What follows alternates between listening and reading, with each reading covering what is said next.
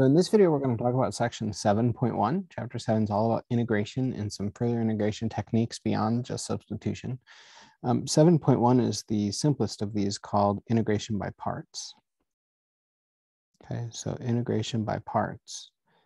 And what this is going to do is it's a rule that'll let us undo a differentiation of a product. So it lets us undo the product rule, basically.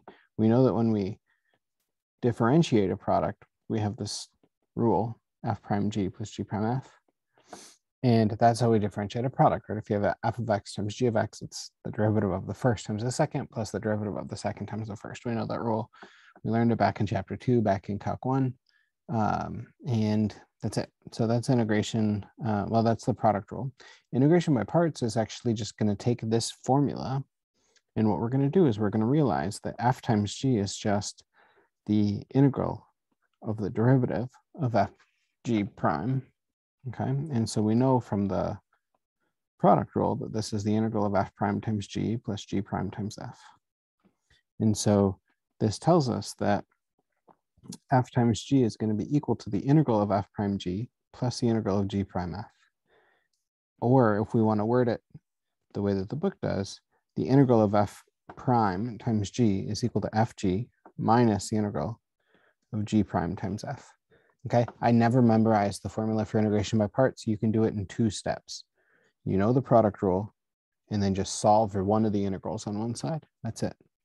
Okay, so integration by parts. If I were to write it more formally, okay, integration by parts says that the derivative of f prime times g dx is equal to f of x g of x minus the integral of g prime of x times f of x dx. And so this is integration by parts. Okay, and so that's the formula that we're going to use over and over and over in this section.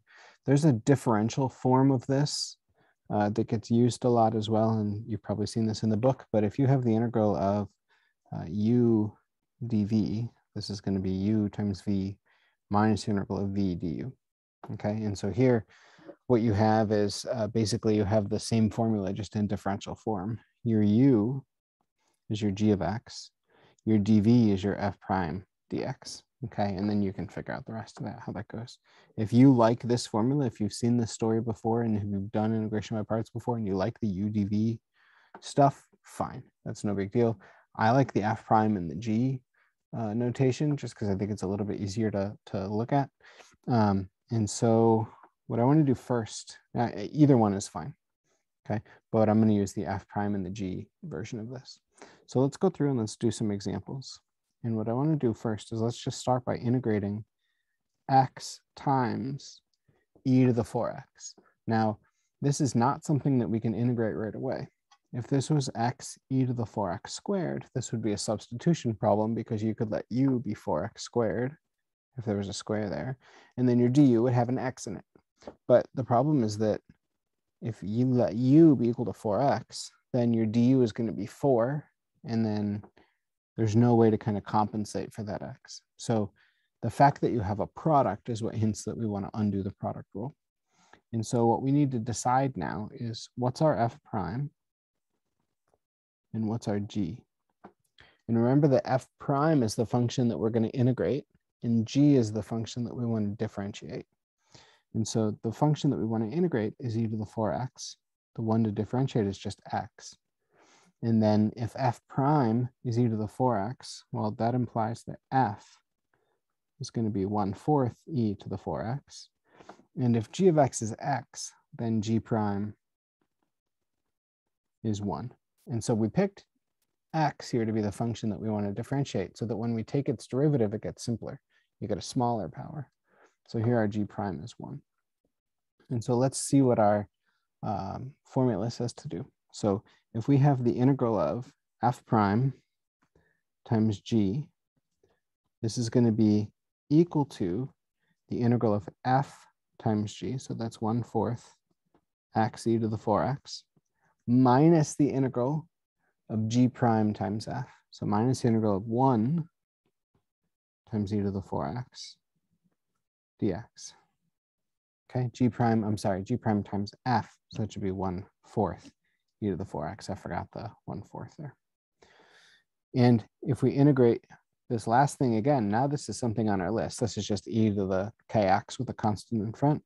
We end up with 1/4 x e to the 4x minus 1/16 e to the 4x. And then, of course, this is in general, just the antiderivative, so we need a plus c. Okay. Yeah, and let's just check. Let's say that this is our y. Let's just check what's y prime. So if we differentiate this function, let's see what happens. This 1/4 we can factor out. And if we differentiate x times e to the 4x, we're going to get the derivative of the first, which is 1, times e to the 4x, plus the derivative of e to the 4x, which is 4 e to the 4x times x. And that's the derivative of the first term. The derivative of the second term, we're going to subtract, let's see, 1/16 times the derivative of e to the 4x. So that's 1/16 times 4 e to the 4x. The c differentiates to 0, so that's old news. And lo and behold, look at what's going to happen here. The 1/4 and the 4 balance out so that we get x times e to the 4x. Okay, and notice that also you have 1/4 e to the 4x minus 1/4 e to the 4x. And so those two terms cancel. And we really do just end up with x e to the 4x. So the point here is that this really is the function. So this one right here really is the function whose derivative is x times e to the 4x. Okay, and so that's, in a nutshell, that is how integration by parts works. Okay, I'm going to do a few more examples here. We'll do some more complicated examples in class together. But let's look at the integral of x squared sine of pi x dx. Okay, and then after we do this, we'll do one definite integral so that we see how this works with definite integrals as well. So we have x squared sine of pi x. And what we have to do is we have to decide what's our f prime, what's our g. Our f prime is going to be sine of pi x because the thing that we want to differentiate is going to be x squared. And if f prime is sine of pi x, then let me leave a little bit of room here. Then our f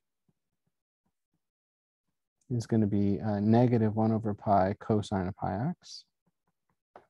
And our g prime is going to be 2x. Okay, and so that's how that's going to work.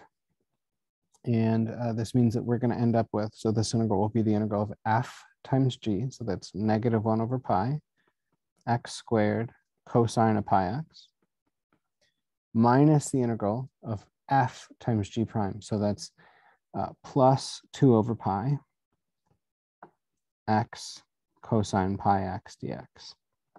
So just to talk through where everything came from, we subtract the integral of f times g. So that's, since we're subtracting, that makes that a plus 1/pi times 2, so that's 2/pi, and then x cosine of pi x.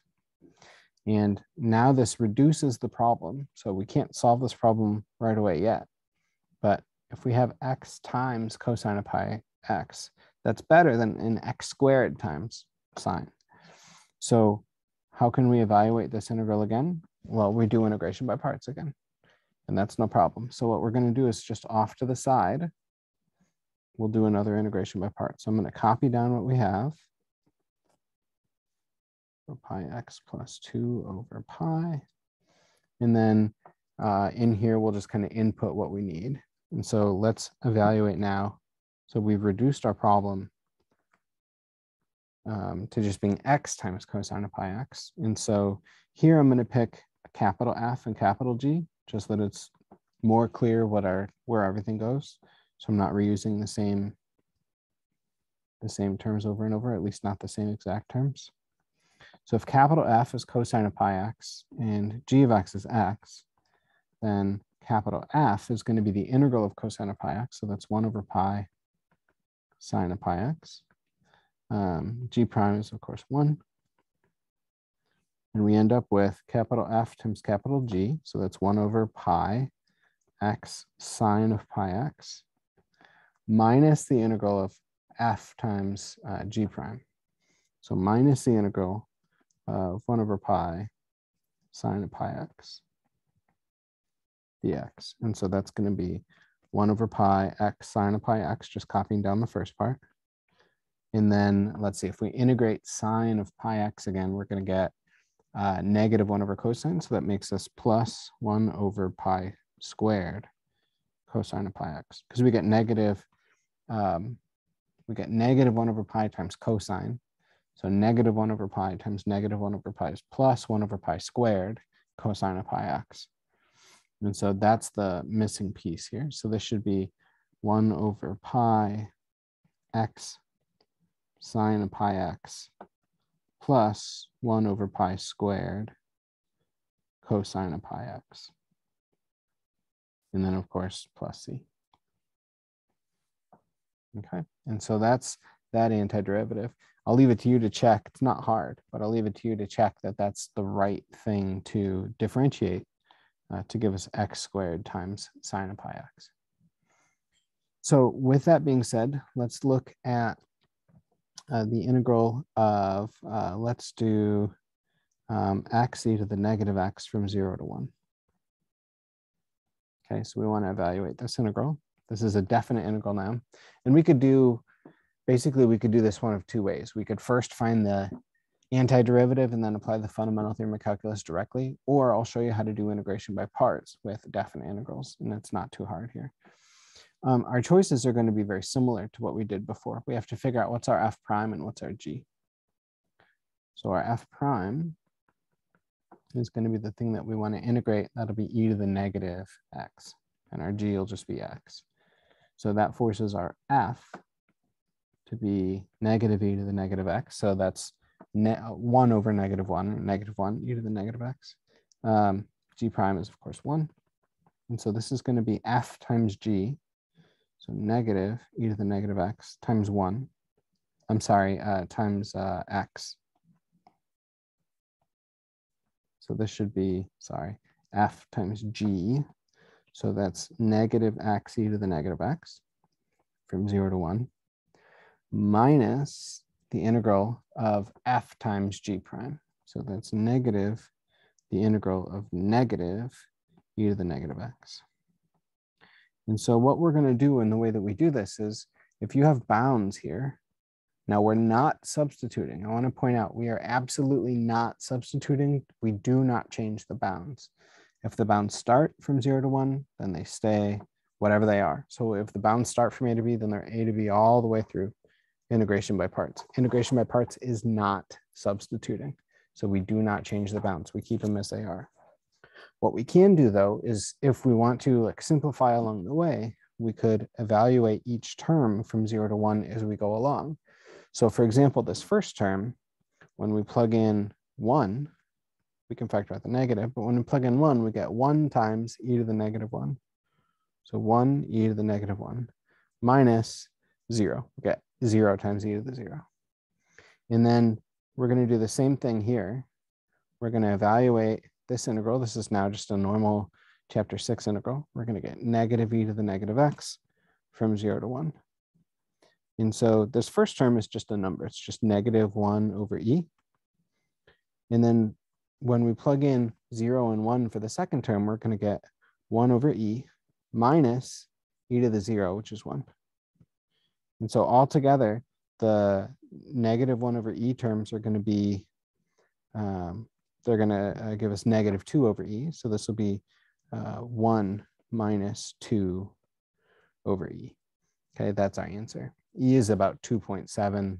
So this is something like 2/3, and that makes the whole thing about 1/3, just to give you an idea of the number. Okay, but that's how that works. That's how integration by parts works with definite integrals. So you just kind of keep the integral as we go along.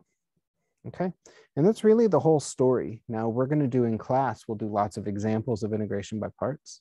To help speed this along a little bit, though, I want to do 1 or 2 kind of tricky integration by parts problems. Okay, and so I'll do that in the following video. So this will be kind of integration by parts, but there's a few integration by parts tricks that I want to show as well.